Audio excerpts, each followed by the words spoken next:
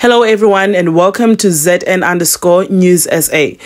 So Minnie Dlamini shared on her Instagram the exciting news that she is renovating her childhood home. She wrote as follows: "Building and rebuilding one brick at a time. Renovating my childhood home has been a movie, lol. Can't wait to show you when it's done. I do it all for my family. Bought my mama a car, now it's time to give her dream home. And dad, lol.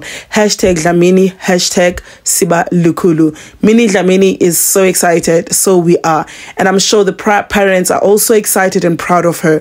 For more news, please do subscribe and hit the notification bell.